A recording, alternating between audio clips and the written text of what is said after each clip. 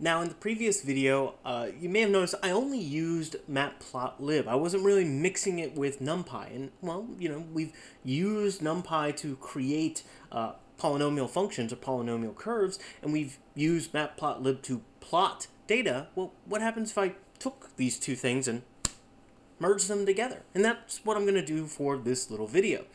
So I'm going to kind of do the refresher on finding a curve with NumPy and working through that. So again, I'm going to have to start by creating my curve with the NumPy polyfit function. And again, it just asks for an x and a y.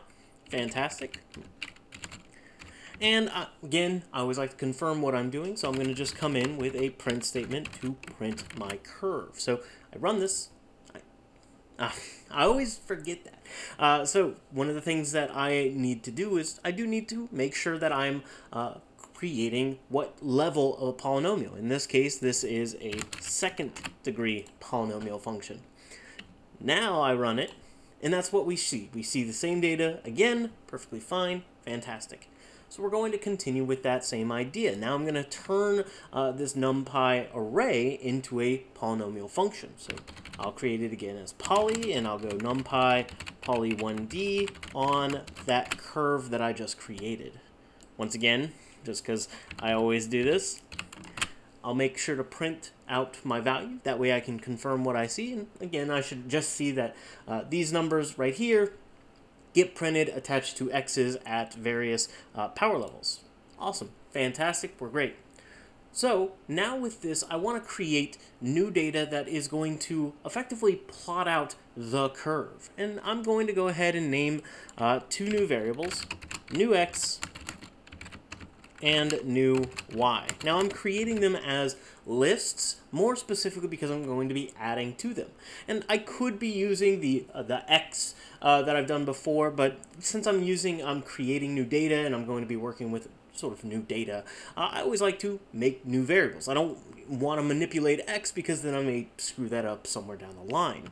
So in my case, I'll go in with a for I in range. We'll start with 20 since we're dealing with 20 numbers. And new x will simply dot append I plus 1. So 1 to 20. Nothing terrible, nothing crazy, nothing outlandish, simple. But you might remember that the poly1d function is going to create a polynomial function. And that means that poly is a function. So if I came in and just did something like poly I plus 1, for example, and I run this, I see a bunch of numbers because I'm seeing what happens when I replace the x in this formula with a 1. What do I get? Well, I get sort of this value. And it's not necessarily a 1 because, again, we're not saying, well, what's the value in the y-axis? What we're saying is what if I plugged in on this curve that I'm expecting to visualize, if I plugged in an x equals 1, then this is the value. This is the point that would be on the curve. Okay, fantastic.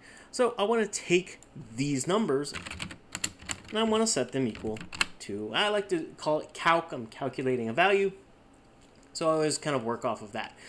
From here, this is where I want to go ahead and new y dot append my data. So from here, I'll go in and just, as always, I like to print out my data to confirm everything that I'm seeing. And okay.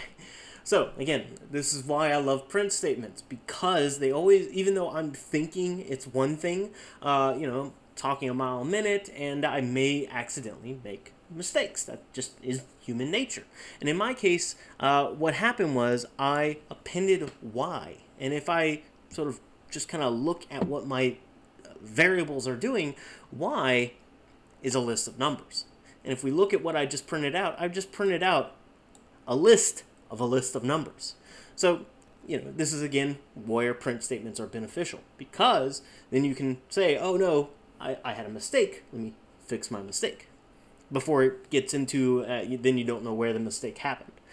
So in my case, go in, fix that y to be my calc. And now when I print it, exactly what I should see. All of those numbers that we had printed on their own lines, now they're printed inside of a list.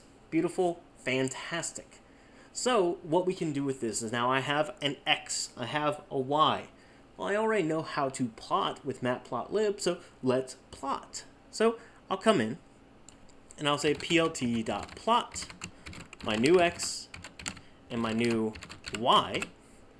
And I always, again, I know Spider will show it for me, but just in case you're not using Spider, you're using some other programming or development environment that's not Spider, idle, Sublime Text, whatever.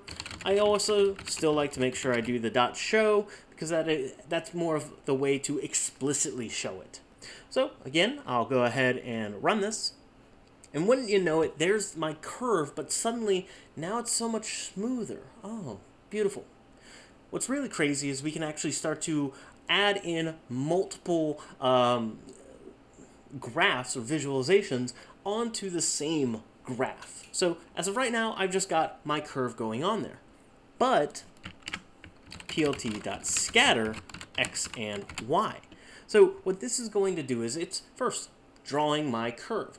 Then it's going to say, well, go through the data points on x and y and plot them in a scatter plot diagram. So if I run it this time, you can see that that's exactly what's happening. My curve and then each one of my data points. And as you can see, the data points were much more narrow going up and then going down, the curve being a curve.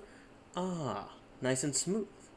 What's really fun is this is where you could start to really play around with your data, because I sort of know what happens when, you know, x equals 10. You know, even if it's not going to be explicitly 10, it's going to be close to 10. It'll be, again, it was like a 8 point something. But what happens if I start to expand my data? Well, what happens if, you know, what would the curve sort of look like if I'm looking for x at 21 or 22 or 50 or 100? And if I plot this curve out, you start to see I'm seeing my data points, but if you imagine what was going on, they apex at about the, you know, x equaling 10, 11 spot, and then they slowly decline as x increases. This is the trend that we were seeing effectively, is as x increases after 10, it starts to slope downward, and if we were to continue to increase x, it just continues to slope downward. We could actually do the same thing on the opposite end. So if I came in, say for example this time, and did negative 100 to 100, now I'm saying go to negative 100 all the way to 100, I plot this out, you see that I'm seeing that exact same curve going on here. So funny enough, interestingly enough, it goes down harder on this end for the same amount of values, but all right, you can start to see, oh, well, there's our apex. So it's a way for you to start to take your NumPy values and your Matplotlib visualizations and start to merge these points together and create something new.